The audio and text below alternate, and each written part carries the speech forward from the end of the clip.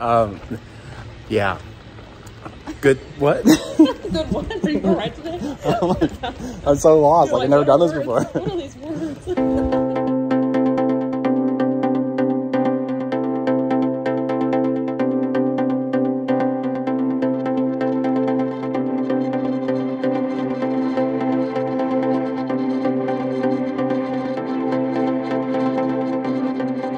Good morning, friends. As you probably already know, I'm in San Francisco, and I'm with Renee. You might remember her from some of my previous projects, Friends Do Disney and Vegas Isn't Ready for Us. And now here we are, she's going to co-star in Getting Cray Down by the Bay. So it's going to be a good day. We have a lot planned today, so we'll see what's up and how all that goes and whatever. But we'll see what we see and do what we do, and we'll talk soon. So we decided for the first day that we were going to go down to Fisherman's Wharf and we were going to walk there, and we were definitely pretty eager to get going. We left the room at around like 8 in the morning and made our way out and down towards the harbor, and the pier and everything at Fisherman's Wharf wasn't too far away, but it was certainly a trek to get there, and I'm not sure I was fully mentally prepared for the vast number of steps that we'd get in this weekend. Good thing all the streets here in San Francisco are perfectly flat and there's no hills at all.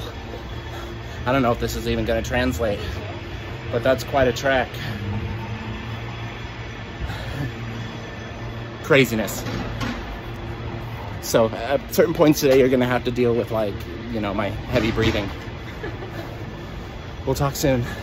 Downtown San Francisco, like most major metropolitan cities, is very walkable. That's one thing I really like about being in the city environment like that. But San Francisco has a different look and feel than other cities that I've been to. It has like a charm and overall level of comfort that I think is missing from places like New York and LA. And that's definitely not something I was expecting at all. The fact that I almost instantly felt comfortable there. All right, so we stopped for some tea because we were, because it's the tea. Yeah.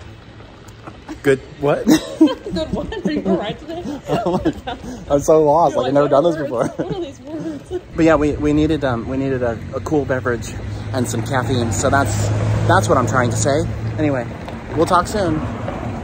So from there we continued to traverse through the different streets and alleys and through and down and up and in and all those things. I can't say exactly how many blocks it was from our hotel to Fisherman's Wharf, but it was enough to like work up a sweat but also feel accomplished. And we made sure to pass through where the famous San Francisco Zigzag Street is. And I was surprised to see that people actually live off of that street, as in they actually have to drive on it to get in and out of their driveway or condo or whatever. And I suppose that's something you'd get used to, but for me I don't think I'd want to drive on that road at all, let alone have to do it every single day. But as a tourist attraction, it's definitely a cool thing to see in person and to walk down and all that. And then at this point we were very near the pier and such, and we were getting pretty hungry, so we saw a sign that said food and shops and stuff this way. So we went down through this alley and there was this nice looking brunch place there. I can't remember the name of the actual restaurant, but it was kind of like a nautical theme and it was inside this hotel. And I got an Eggs Benedict and a Bloody Mary, and Renee got some sort of breakfast plate. And then from there we made our way over to Fisherman's Wharf, and there's all kinds of shops and stores and different places to get souvenirs and that kind of thing. And we entered basically at the far end, which meant we got to walk through the whole thing. And then at one point this guy approached me and gave me this I love your smile sticker, and it turned out he wanted me to donate to the homeless, but his spiel and everything was pretty good, so I gave him like $8, and then we made our way around to figure out what we were gonna do with the rest of the day. Hi friends, so we got tickets for Sausalito. We're waiting for the ferry, a couple of ferries to get on a ferry. You know how it goes. Renee says this is like a super cool island, and then we're gonna do the Golden Gate back, I think. Is that what the plan is? We're gonna trek it back. We're gonna walk it, so that'll be an adventure. We'll talk soon.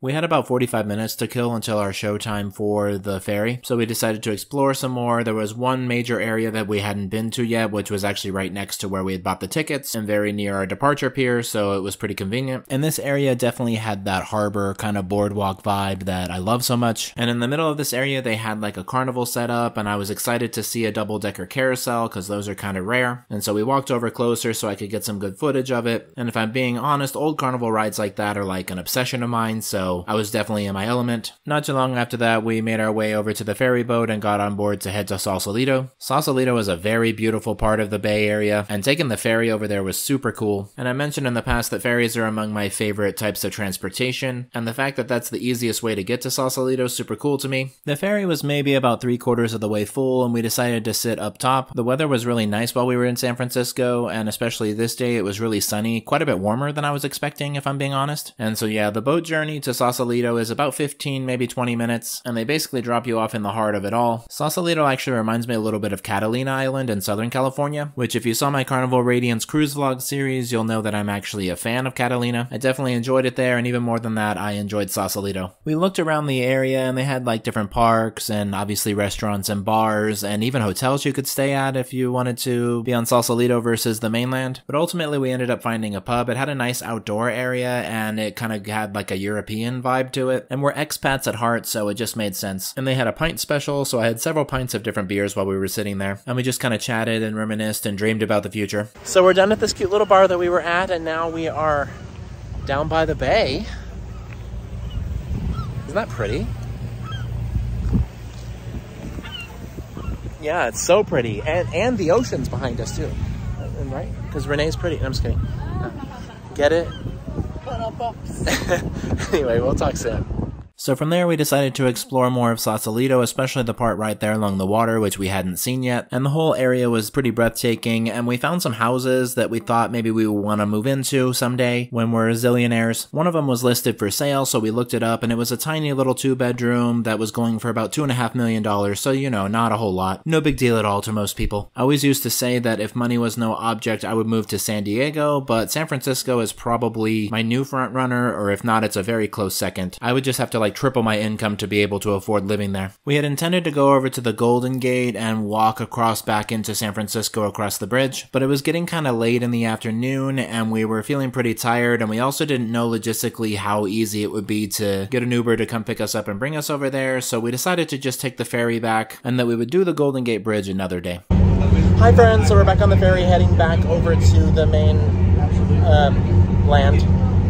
But anyway, we decided to get some Jackson Cokes. We're both whiskey drinkers, so that's what we got. And these are like doubles at least, because he was killing the bottle, and then halfway through decided, wait, that's a lot, but too late.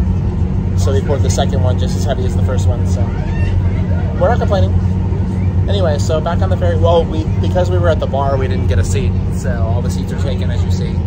But that's okay. Cheers. We'll talk soon.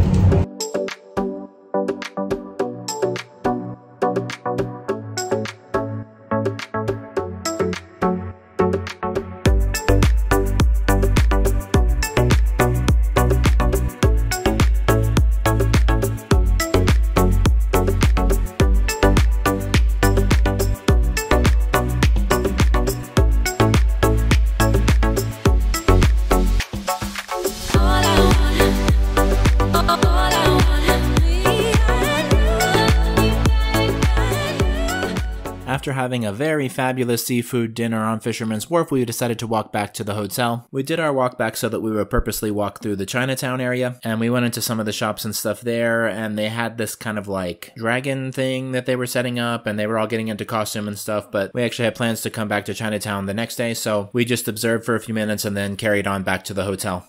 Alright y'all, it is time for bed. Renee is already in bed, and I'm about to get in bed.